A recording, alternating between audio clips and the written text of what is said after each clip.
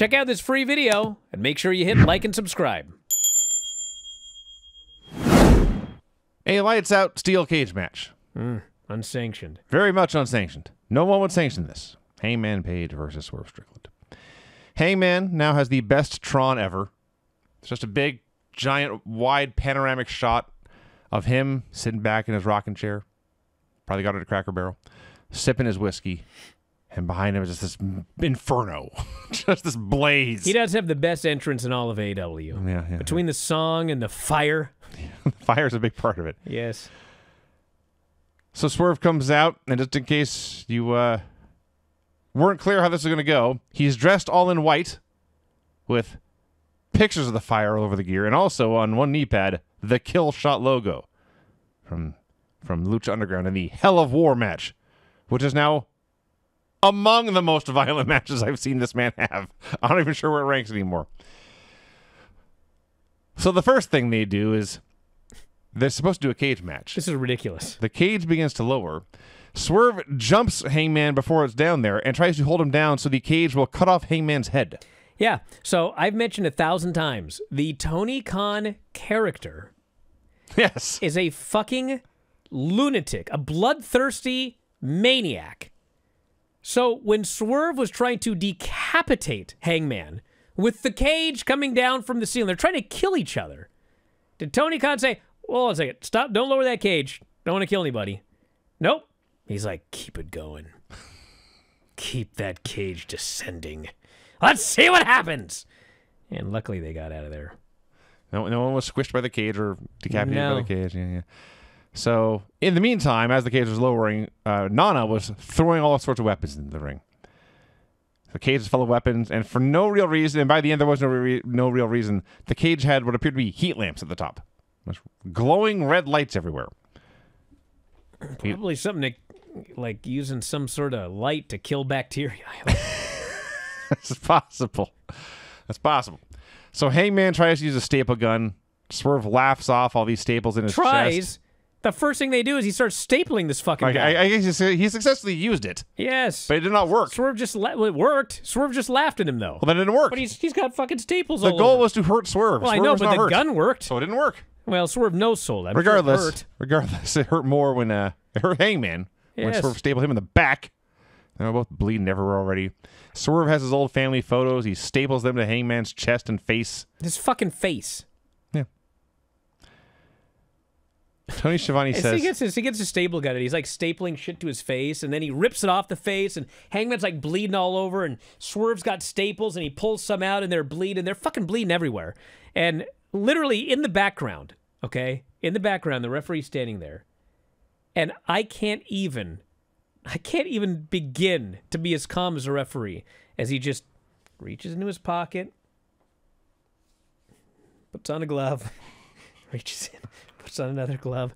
It was funny because of how calm he was. I was just thinking, why do you put on that fucking glove when they showed the video of Hangman with the fire? Like, what the fuck did you wait for? You thought there was going to be no blood in this match, brother? Well, there was. Lots of it, it turns out. Tony Schiavone says, completely serious, he burned down the man's house.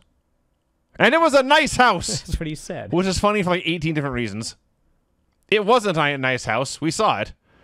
And more to the point, even if it's not nice, it's still the guy's house. He burned down the house. Whether it's nice or not, it's irrelevant. So Hangman brought in some barbed wire. He uses that for a while. Swerve is dripping blood out of his forehead. Like a pro, he's sure to get it all over his white wrist tape and his white gear and the matte, powder blue mat. So Hangman, I don't know if he's ever been in a cage match before. He goes to the apron to go for the buckshot and realizes, goddamn, there's a cage right here.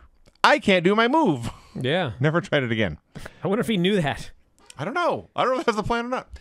He grabs a chair. The biggest, well, I can't say the biggest, but the most illogical part of this match was when Hangman grabs a chair and the referee tries to stop him.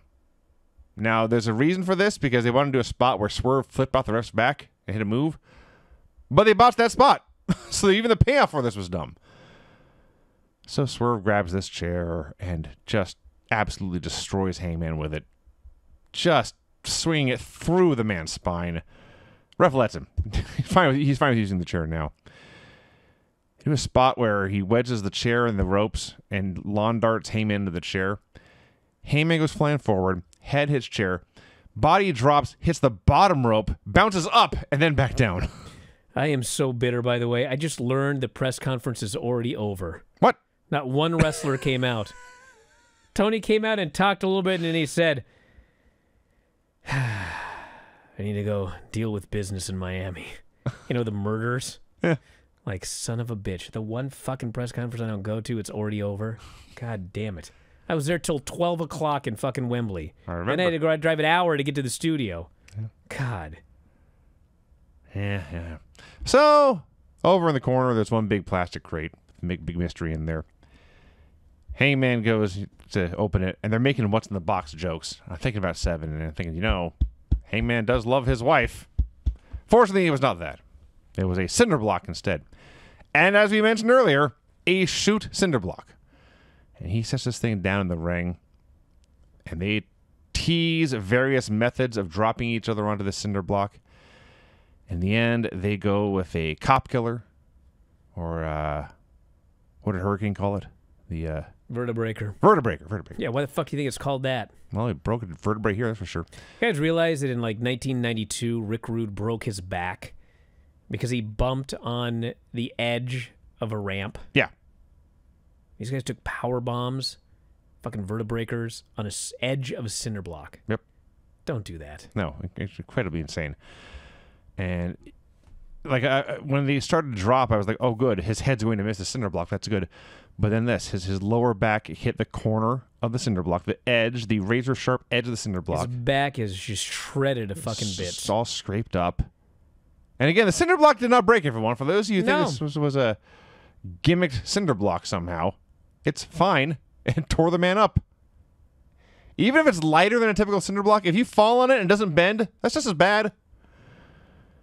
So, a table gets set up, and Swerve stomps Hangman through the table for a 2 count. That's where I knew Hangman was winning, because he had just been taking 80% of the damage up to this point. And I thought there was no way he's going to take all this damage and then lose. He pulls out a burned cinder, sharpened to a point from the burned down house. Yeah. Which of all the things, it was a piece of wood. But goddamn, the fans looked at this. I don't know if the fans knew what it was. Like the announcers told us. I think the fans thought it was like a shoot knife. I thought it was a knife at first. Yeah. An actual bladed weapon. Yeah, it was a piece of wood. Yeah. They stabbed him a bunch. They did the Tully Magnum spot and then played off that and Swerve jabbed him in the face a bunch. And then Swerve looks down at the piece of wood from his childhood home and begins to weep. I guess that's better than weeping over a bracelet. But that is a little bit better. Down the same path. So, Hangman hits a low blow, and they tease it for a long time. And he grabs this Swerve fella and lifts him in the air. And I'm internally begging, please don't do anything. And you know what? Have him jump over the back behind you. So was Swerve, because he didn't go all the way up on the first try. He probably got halfway up and thought, oh, shit, fuck. God damn it. But he went up on the second try. And they powerbombed him onto the cinder block on the lower back. And I've watched this several times trying to think, well, maybe, like, if you do this at such an angle where, like, your shoulders hit first and then maybe, like, your ass falls to the cinder block, it will be not that bad. And I keep wanting that to be what's happened, but that's not what happens. He just lands on the fucking block. Yeah. Whew. So he comes back from this. It's a powerbomb into the cage. Hangman's down on the ground facing the cage. His back's in the ring. Swerve does the house call. Mirko Crow Cop never kicked anyone this hard. No, he fucking kicked this guy in the back of the head so hard. His head ricocheted into the steel cage. I was pretty certain that he was dead, but somehow he kept going. He does keep going. He eats 2 of those and kicks out. So Swerve looks up like he's going to climb to the top of the cage, but Hangman follows him up there. Does the thank God. Nobody jumped off the top of the cage, although taking this awesome bomb, as they called it, the super bomb, whatever you want to call it, the power bomb where the guy delivering the move is standing on the top rope. Yes. Big enough bump on its own. After the same guy's already been power bombed onto a cinder block. Yeah, but Swerve was going for a stomp, and then he looked up top, and I thought, a Swerve stomp off the cage is literally the exact move that Edge did. Yes. And mangled his foot to hell. Right. Don't do that. Don't do that. He did not do that. Thank God. He bangled his back to hell instead. Yeah, he did crazier shit. In a way. So from that point, it's all over but the crying. And it's just a matter of how long Swerve can last before Hangman finishes him off. Deadeye gets to... Hangman starts to smack him with a chair, demands he beg for mercy. Swerve initially laughs this off and gets to his feet, but then just collapses. He's done. You see him put something into his mouth, and then Hangman promptly yanks out the grill, goes to the corner, pulls out a hypodermic needle, jabs it into his flesh. I think they really, really bad wanted to come all the way out the other side. I don't think it went all the way through his cheek, but it definitely was stuck in there because he let go and it stayed there. He let go and it stayed there, and Swerve's hanging there with his mouth open and a needle hanging out of his cheek. That definitely happened. And honestly, as absolutely horrific as this was, it probably hurt less than most of the shit in this match. I mean, it's a very, very pointy needle. Very sharp needles do not hurt. Yes. As someone who but it fucking is crazy. What are we doing here? And then with a needle in his mouth, Hangman grabbed, I'm sure, one of those gimmick chairs. But... You know, I've said this before. I talked to someone who's handled one of those shaved-down chairs. And they were like, still a fucking steel chair, dude. Like, it's shaved down, but that's still a steel chair. Fucking murdered this guy with a chair shot to the head, and the referee stopped it. So when they did this live, during the chair shot, there's at least 2, maybe 3 or 4 camera cuts, just to make sure the whole thing's not very clear. There are now shots online from the arena, fan cams and stuff. And they had gimmicked the chair so like the seat would give way when he made contact. So it's supposed to break, essentially. So just don't hit each other in the head with metal shit. No. That's going to be like a universal rule of thumb. No. Yeah. Hits him with it. The good news is it was the finish. Didn't even pin him. Ref stoppage. KO. Hangman's fine with this. Fans are fine with this. They're happy it's over. Hangman wins. But his win does not count because it's unsanctioned. Pretty sure this one count. I mean, they don't have records anymore. That's actually true. Hangman was the winner. Yeah. I'm 99.99% sure that you ain't gonna see Hangman on Wednesday. I'm sorry, Swerve. You ain't gonna see him on Wednesday. You ain't gonna see him on Saturday. I don't think you're gonna see him for quite a while. I think this was the beginning of a hiatus for this guy. So they did it in the way that they did it, and we'll see where he is when he returns. But I cannot rate this match. I will not. It was one of a kind. Nobody should ever do anything like this again. These two shouldn't have done this, but they did, and it's over now. But, you know, they did give everyone, you know, something they will never forget. It was advertised as the blow-off to a deathmatch feud.